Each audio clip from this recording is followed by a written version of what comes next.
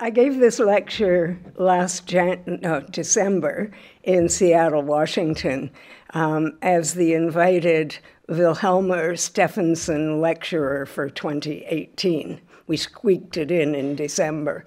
It's been going for about 10 years, funded by the Evelyn Neff Stephenson Fund, which she created in honor of her husband, the great explorer.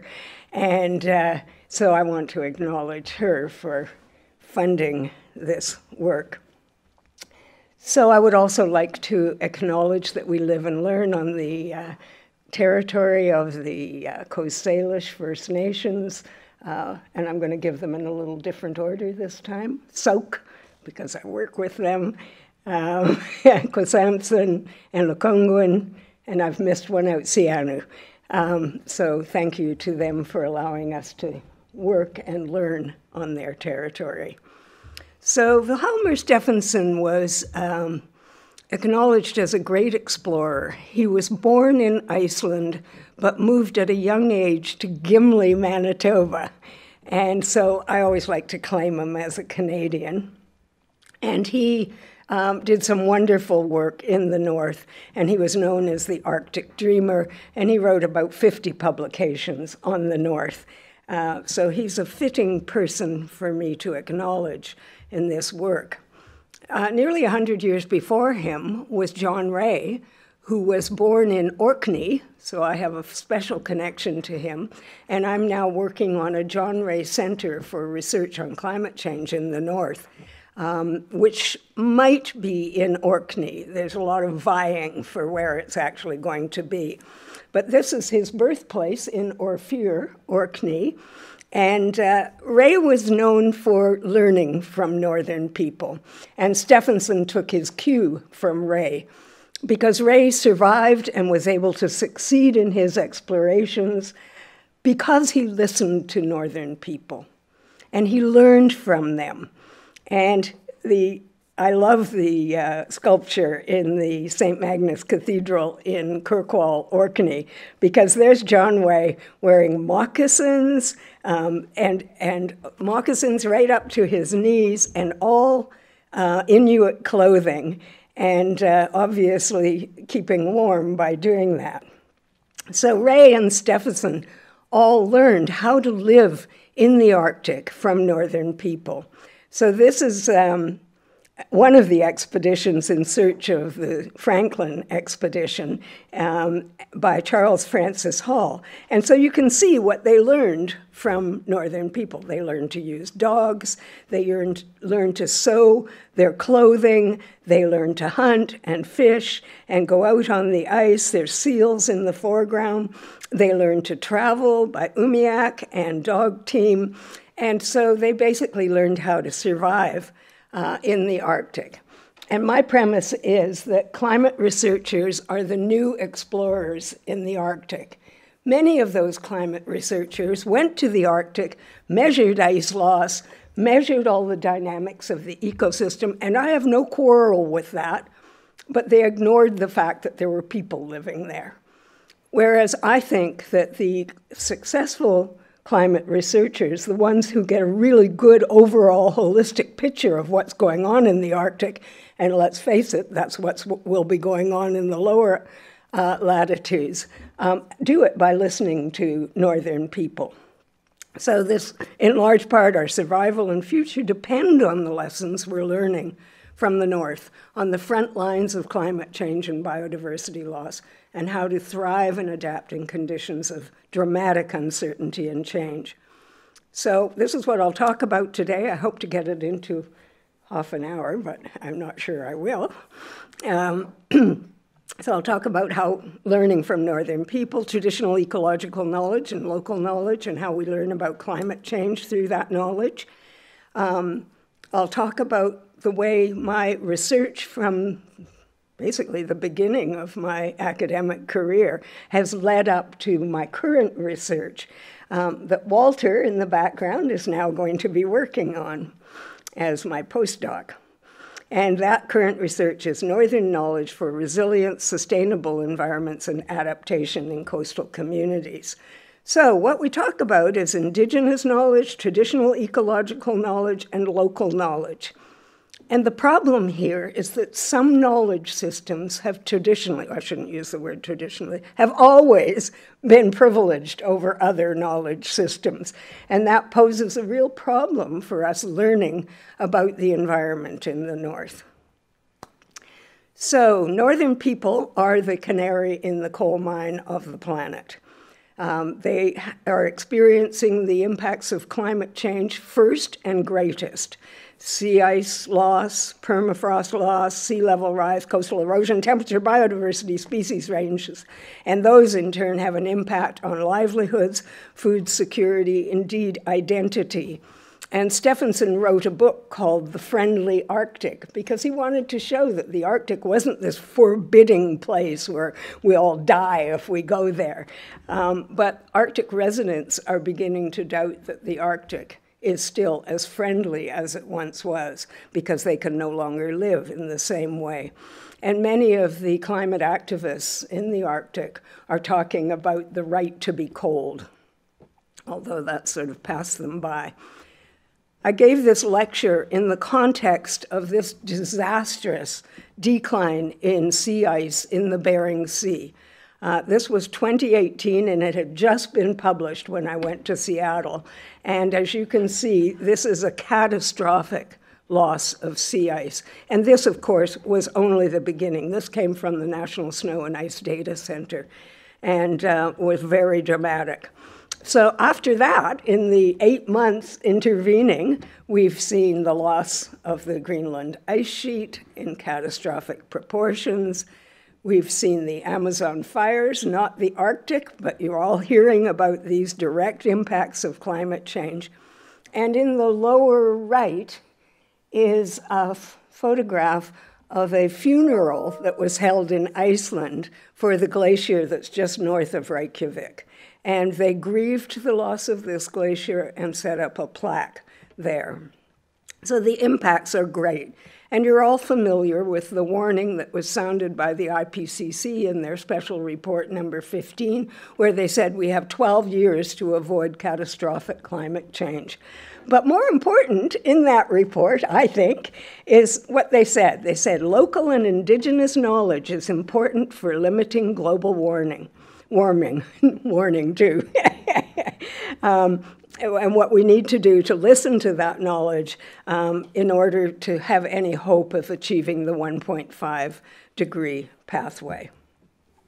I talk mainly about northern Canada, but my research is also in Greenland, Iceland, Norway, Denmark, Sweden, and in fact, all of the circumpolar Arctic.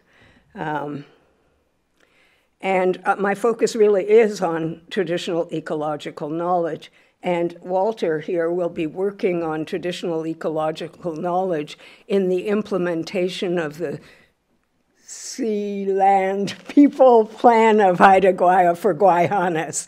That's going to be very interesting. This is Nuuk, Greenland, where people are really starting to investigate what local people in Greenland know and about climate change and how they adapt. And a recent study out in the last few weeks from Denmark looked at the impact of climate change on Greenlanders. And people are calling it ecological grief or ecological trauma, whichever way you want to look at. And they talk about the impact on mental health of Greenlanders of the impacts of climate change. And it's so touching because I listened to a report of one man who'd had to kill his dogs. And they say that the dogs are really the endangered species in Greenland because they can't run dogs anymore. People are dying, drowning, because the ice is unstable now, so they can no longer do transportation, hunting, and fishing on the ice the way they did. And so this is a dramatic loss of their traditional livelihood, and their grief shows through, and their mental health is badly affected by it. So how have we used ecological knowledge? One of the most dramatic ways that we've used ecological knowledge, indigenous ecological knowledge, was finding the Franklin expedition. Now, John Rae knew what had happened to the Franklin expedition, and he told the British government and society what had happened. But he made the mistake of suggesting that there was cannibalism at the end among the survivors, which has since been proved to be correct. But the British establishment just could not hear of that among the gentleman classes, and I emphasize men classes.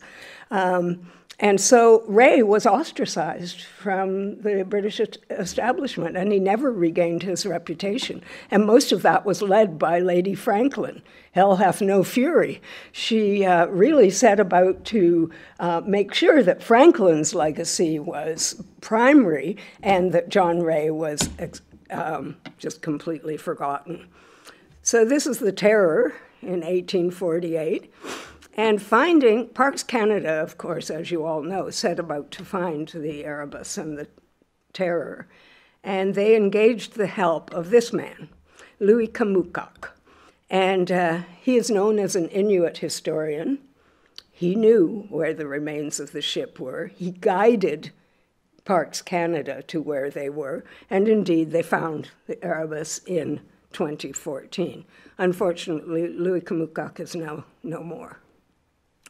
So in the last 20 years or so, we've had many studies of traditional ecological knowledge. And people have tried to talk about the way traditional ecological knowledge can be integrated into policy and management of natural resources and ecosystems, with some resistance from the holders of that knowledge, because they wanted to say, we cannot integrate our knowledge into Western scientific, or whatever you want to call it, knowledge.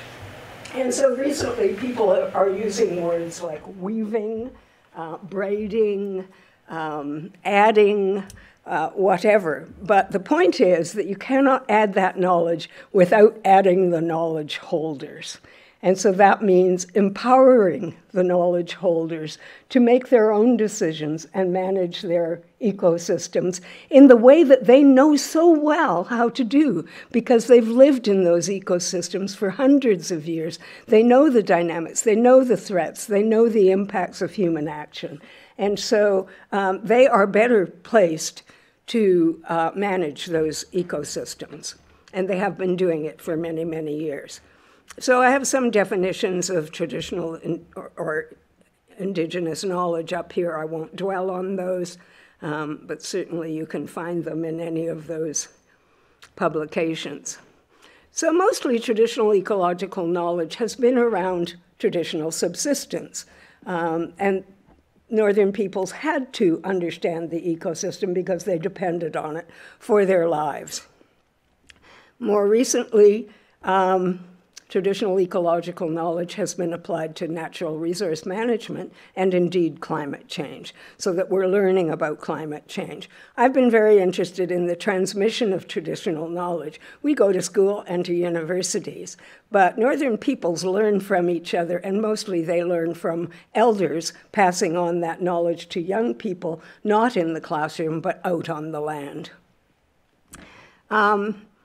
Most governments have not caught up with traditional knowledge or indigenous knowledge, but the Northwest Territories actually has a traditional knowledge policy, and this is it. The government recognizes that Aboriginal traditional knowledge is a valid and essential source of information about the natural environment and its resources, and they actually do an annual report on traditional knowledge. And now people are more and more, this is a CBC report, recognizing that if we want to learn about the Arctic and learn about climate change and biodiversity loss in the Arctic, we do need to not just talk to, but listen to northern people who've been living there for generations.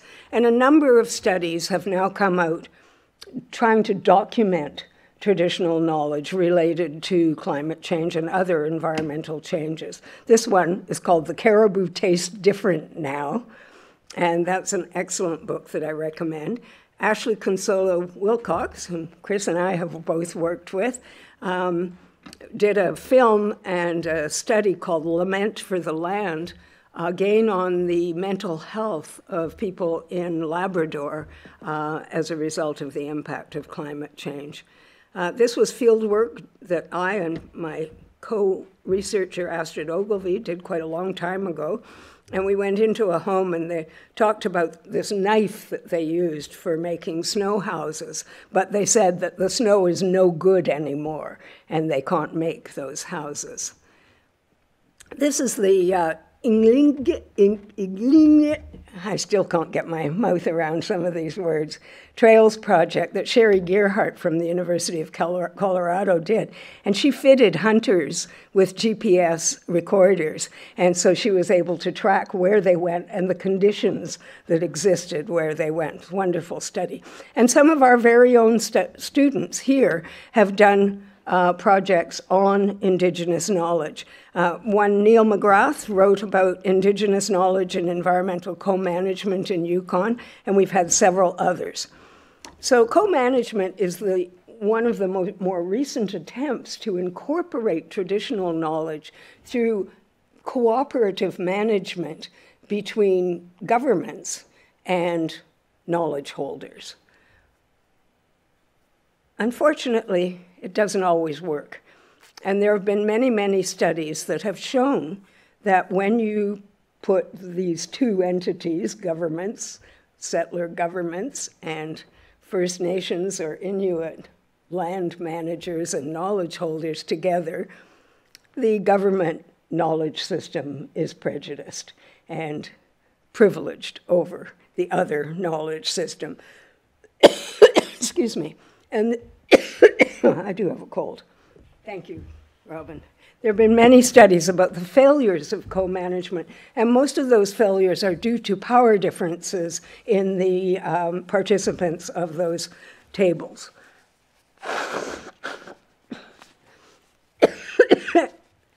And also this forlorn attempt to integrate knowledge. So my past and current research has led up to the research I'm currently doing. Thank you very much. And I'm not going to go through these in any detail because most of you know about most of my research. But I'm trying to make a picture of how the findings from these different research projects have led me to where I am now in my current research. So in 2004, this climate assessment came out, Impacts of a Warming Arctic, and that was really the shot across the bow about what was happening in the Arctic. And that was followed very quickly in 2005 by the Arctic Human Development Report. The Arctic Human Development Report was very interesting because it said, we can use the UN development indicators to see what the quality of life is in the Arctic for residents of the Arctic. But the people who wrote the report said, you know, it's not going to work. We need different indicators of the quality of life in Arctic residents. And earlier than that, I had been involved with a small group of 6 people who wrote a prospectus or guide for research in the Arctic. And that was called People in the Arctic because we wanted to signal that there were actually people living in the Arctic and that we had to do research on the human dimensions of the Arctic system. And so that really set the stage for some of these subsequent publications. By the way, we met at a Northern Lights Lodge in northern Alaska. It was one of the most beautiful places I've ever been to. And they also had sandhill cranes there. And we had to work all day and, for about 4 days on writing this prospectus in this gorgeous environment. About the same time in 2004, I did a study in northern BC called Competing or Conflicting, the reviewers never liked conflicting, knowledge systems in the Pacific Northwest. And there I really documented the way in which First Nations had been living in these environments for centuries, knew all about them, and then religion came, missionaries came, the settler governments came, the Dominion government came, and they completely overrode that knowledge and undermined the institutions that First Nations had for managing their environment and for sharing the products of that management among themselves. And many studies have recently, like Charles Menzies, documented how disastrous that was for the ecosystem, and especially in fisheries on the coast. So I talked about this conflict between DFO primarily, the people in the North just despised DFO, and the colonial governments for the way they undermined policy. So my claim was that First Nations knowledge systems guide ancient management regimes that govern access, rights, and responsibilities, in other words, governance. So I've since become very focused on the way knowledge is used in governance and the way traditional values and knowledge can be incorporated into environmental governance. Govern access, rights and responsibility, harvesting, allocation of benefits and costs, technology, education, and training. Conflict with imposed management and knowledge systems, colonial, government, religious, residential schools, who ignored or undermined existing knowledge systems or rules of the game and local institutions. And by doing that, they undermined sustainability. So these are just a few of those conflicting institutions. Co-management has been lauded as the panacea for integrating traditional knowledge, and it has had its benefits. This is the Nisga'a co-management regime, and I also studied the Haida co-management regime. And the Haida one is very, very interesting because when they set out to manage Guayhanas, they wrote the agreement on 2 pages, on 2 sides of the paper, because they could not agree on how to manage. And so in the end, they just said, look, let's agree to disagree and do what we can. So they wrote the Constitution down on 2 sides of the paper. And, you know, that's also known, I've forgotten his name, our Governor General's husband, Adrienne Clarkson's husband, philosopher. Oh, come on, Shirley. Sorry? Yes, thank you. Thank you, Rosie. Comes from a librarian.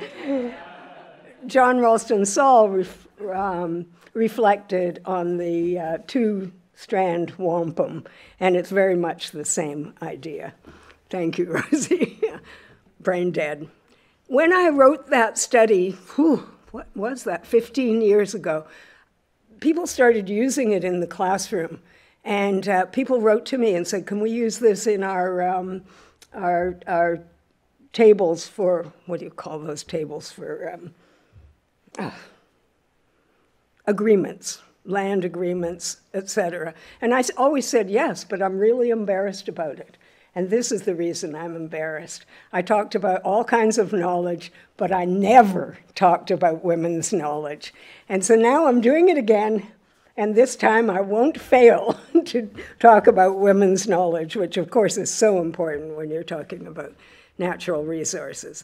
Other projects, Coastal Zones at Risk, of course, this really reinforced my age-old interest in coastal communities because, of course, I grew up in one in Vancouver.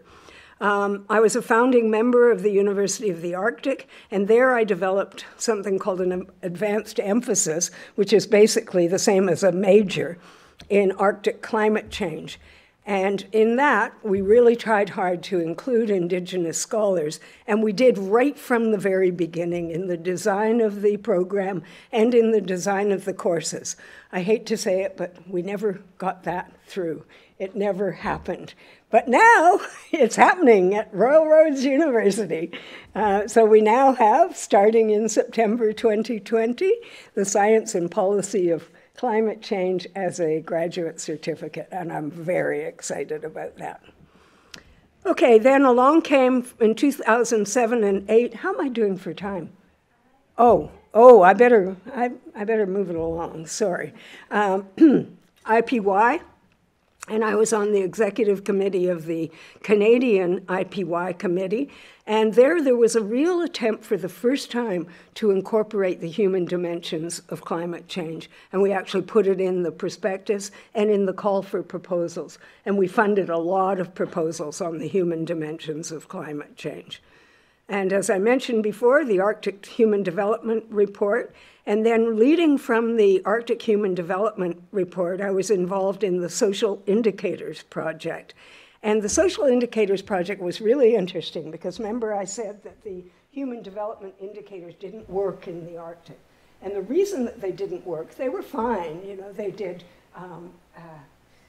money, income, health, education, but they needed to do more. They needed to talk about the relationship with the natural environment, with cultural integrity, and with something that we called fate control, which is the power of people to control their own destiny.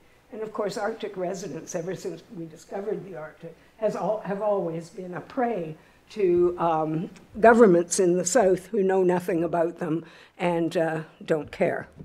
So we added those three, and I was in charge of the contact with nature indicator, and we did a big study on what that meant and what a good indicator for it was. And we came up with the consumption and harvest of traditional food as the best indicator of well-being of Arctic residents if they could still do this.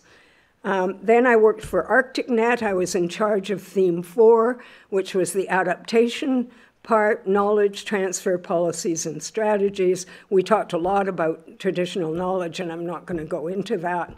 Then along came the project that I was co-PI of called Protected Areas and Poverty Reduction, a Canada-Africa Research and Learning Alliance. And there we worked with the Colloquiate and with Ghana and Tanzania. And the study that I did was about governance and the way in which traditional values can be incorporated in governance. And the Colloquiate were fascinating because they combined new forms of governance, and they used those quite well with their traditional forms of governance. And they talked about how the totem poles were their constitution, but they also used ecosystem-based management, GIS, adaptive management, partnerships with NGOs, governments, et cetera, but on their terms, and they created their tribal park, which was a huge act of hubris because, of course, the Canadian government would say that that land is not theirs, but they said, I won't say what they said, but they said, and they declared their whole traditional territory a tribal park, and everyone's left it alone. Nobody dares touch it, and they're managing it very well. So the lessons learned from that are that outcomes are uncertain, but they're encouraging signs that innovative forms of governance that build on traditional knowledge and values have the potential to ensure sustainability of the resources, as well as enhancing long-term resilience and sustainability. I won't go through meeting the climate change challenge because that's Ann Dale's project, and you've all heard quite a lot about that, but I investigated Sauk Nation and Prince George in that project. And then the Clam Gardens project, which I have also talked about in this room, so I won't go on about it. But it was wonderful as a way of showing that traditional ecological knowledge is very effective as a basis for managing the ecosystem. We didn't know anything about clam gardens until John Harper flew over the BC coast. He had a mapping exercise that he was doing. He kept seeing these structures, and he didn't know what they were. So he landed and talked to the First Nations all up the coast, and they told him what they were. They're ancient structures to enhance clam culture and harvesting. And, they're known as, fishers of salmon, et cetera, but they had to have alternative livelihood strategies. And this was a woman's alternative livelihood strategy. And they'd get up in the middle of the night at low tide and harvest the clams. And their structures, walls at the intertidal zone to improve the habitat for clams. And the clams were just enormous. And so the productivity of the clam gardens was about 10 times the productivity of a normal clam beach. And it really was the first time that British Columbians have a tendency to think that First Nations sat around and told stories and raked in all the wonderful bounty of their environment. When in fact, they were very knowledgeable managers of their environment in a very active way. And they seeded salmon streams. They created these wonderful habitats for clams and other shellfish. So it really blew the traditional feeling about the passive hunter-gatherers that First Nations were. So I'm going to stop that.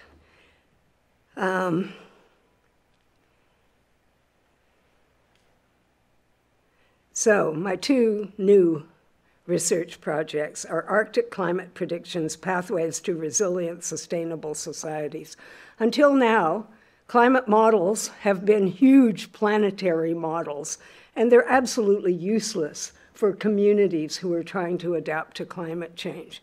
So what this team on this research project, I'm an international collaborator, the only Canadian on this project, because I'm in charge of synthesis. But what we're trying to do is to create regional and local models that better show communities what's going to happen in their communities so that they can plan and adapt to those changes. So half of the project are climate modelers who speak their own language. The other half are the social scientists, like me and several other people, although I also have a natural science background, which helps a lot in this synthesis challenge. But basically, we have to talk to each other, and they have to tell us what the models are showing. We have to tell and work with the communities and help them plan and adapt. So there are 6 work packages, and I'm in charge of the synthesis work package. And believe me, that's a very tough task, because at our first annual meeting, I'm going to try and finish at 1:45, our first annual meeting, the modelers got up and told us all about their models, and the social scientists were rolling their eyes. Then in the afternoon, the social scientists talked, and the modelers were rolling their eyes. And it was my job to bring them together, and I'm still working on that tough job. And we're working in Iceland, Greenland, and northern Norway. Okay, so now that brings us to NORSEEK. I have 4 minutes to talk about NORSEEK, and you're going to be hearing a lot about NORSEEK. I'm the PI of this. I forget. I've been working with Astrid for so long that we've changed roles. One of us PI, the other's co-PI. Northern Knowledge for Resilient, Sustainable Environment and Adaptation in Coastal Communities. I love this photograph of this Airedale and those dogs hated that Airedale because she was different, but she would not be left at home. She really wanted to run with the Huskies. So this is an interesting project because it's both synthesis and new knowledge. It's both historical and current and future. And so we're talking to people about how they have adapted to past changes, past dramatic environmental, social, and economic changes, and how that adaptation helps them deal with future changes. So, and the overarching question is, how can governance systems be designed and implemented to incorporate local, indigenous, and scientific knowledge in order to promote adaptive capacity, resilience, and sustainability in the face of rapid social and ecological change in northern coastal communities? I'm not going to go through the methods or any of that. Our case study communities are Haida Gwaii, Iceland, Norway, and Scotland, Orkney, and there are photographs of all of those places.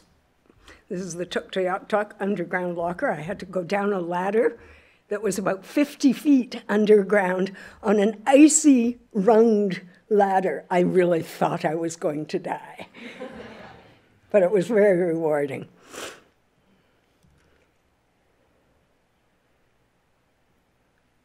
Okay, I'm going to finish where I started.